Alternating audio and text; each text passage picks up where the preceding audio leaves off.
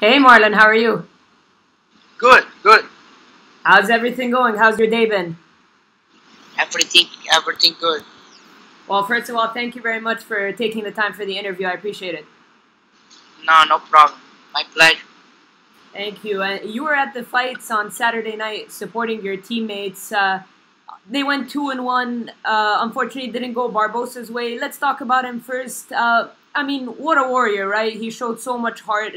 How hard was it for you to watch that? Yeah, it was hard, He's like my brother, and we grow up together. Hard to see, but definitely, like you said, he show a lot of heart. You can't take him away, he's always gonna be there and try to find a way to win the fight, even in a tough fight like was for him Saturday night. Absolutely, and your teammate Corey Anderson got a win, and Frankie Edgar got back on track with a great performance. He did receive a lot of criticism, though, for the quick turnaround. Were you worried that it was too soon for Frankie to come back?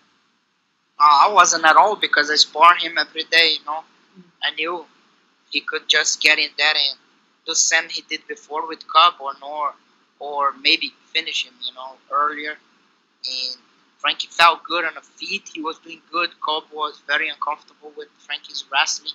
So he capitalized. He used his striking, and I think he beat Cobb every round. Nice, nice. And let's talk about your fight. Jimmie Rivera was also there at the fights. Did you run into him at all or have any interaction with him? I didn't see him. I just see him on the TV, And I don't want to run into him now. I want to run to him June 1st. That's all matter for me, Training is going good. I'm ready. I'm in shape, and I can't wait to put my hands on him. Nice. And this fight has been discussed for a while now, dating back to UFC 219 in December when Cruz got injured. Now that all the negotiations are over, are you glad with the way it turned out? Main event in Utica, New York on June 1st? Yes, we really tried to fight a long time ago, and since when I signed with UFC, it didn't happen, and we had another opportunity, and he didn't want to fight, and then February, and then he want to fight with me with 5 days notice, and I tried February, and we supposed to fight in Atlantic City Saturday, and he didn't wanna. He said June. I said yes, no problem. That's the guy I want to really fight. Anytime you want to fight, I'm gonna be down to a fight, especially with somebody you want to fight. Definitely. And this is also different because, it's a main event. You guys were in the press conference. There will be more media obligations and all that. Are you enjoying those extra obligations that come with a big fight like this? I just enjoy the fact that I have a day to fight him. That's it. This is it's big for me. That's big pleasure to fight this guy.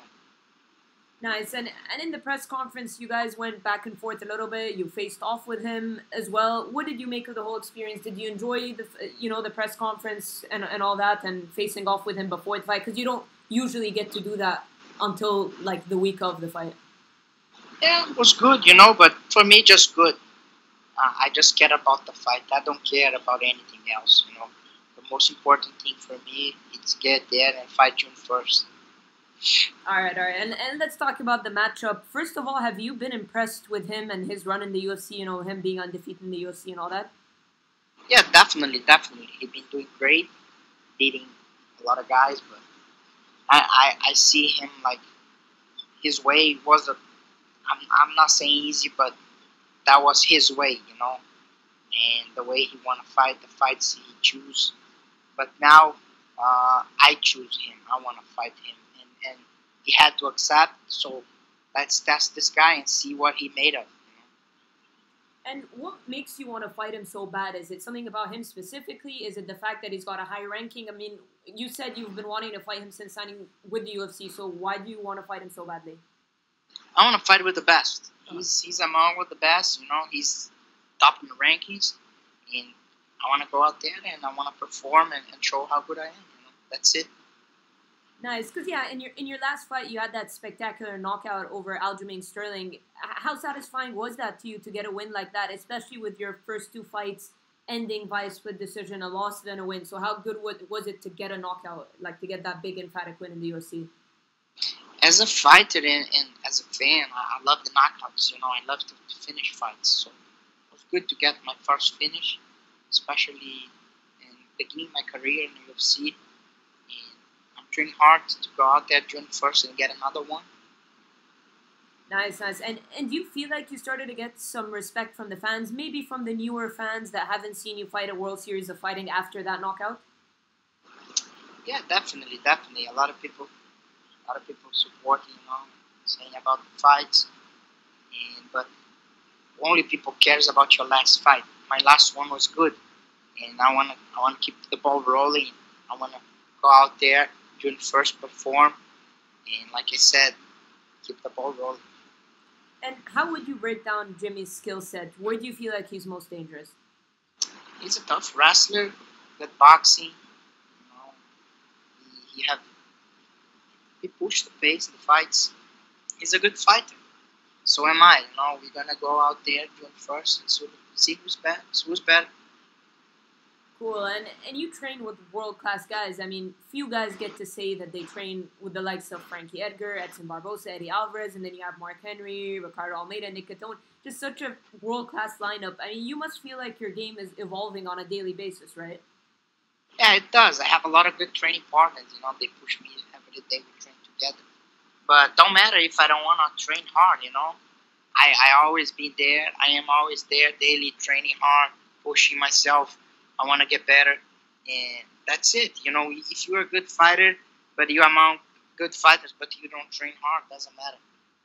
I know I'm a hard worker, and I'm on the right place. Absolutely. And a couple more questions before I let you go. Did the UFC tell you that if you beat Jimmie, you'll get a title shot? We're right there. We're close. I want to beat him, and I wanna make a statement, beat him good in a good way, and let my name out there. Whatever the UFC wants to do, I'm gonna be ready. And who do you think wins the rematch between TJ and Cody? I think TJ will win again. You think TJ? Do you have a preference in who you'd rather fight should you beat Jimmie? No, I don't care. I just want to fight with the best. Huh. I see a lot of guys in the top 10 that I always been look up to, and I want to try to fight all these guys. I want to fight the guys that I was young, I look up to, and before they retire, I want to fight them all, and let's see what happens, and in the future we're gonna see what we can do. And when you look at 2018, I know it's frustrating because you said you wanted to fight in Atlantic City. You fought in November. Now, kind of half the year has passed. Is that a little bit frustrating for you? Because I know you keep talking about you want to fight and you want to fight. So, is it frustrating for you that it took 6 months or 7 months actually for you to get your next fight? And do you have a plan with maybe how many fights you want in 2018? I just live day by day. I don't think about the year, and I just focus on my next fight. And I of course, I was pushing. I want to fight, but work out June 1st. So I'm thankful, and I'm thankful God. I'm thankful to the UFC for the opportunity, and I'm gonna keep doing what I do every day. Work hard and show up ready June 1st.